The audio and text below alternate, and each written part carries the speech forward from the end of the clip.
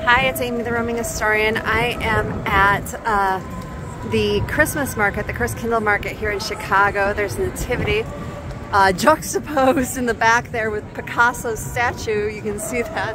And then there's pancake houses and bratwurst and glass, beer steins, lots of beer.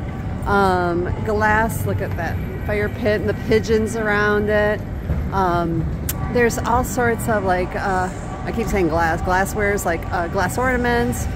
Of course, you can, excuse me, you can get bratwurst and pretzels and all the German fare, potato pancakes, pierogies. There are, let's see over there. I'm going to come around to the side and show you the cheese place for raclette. It's a bitter day today. We were here last night looking around and it was probably about 20 degrees Fahrenheit difference.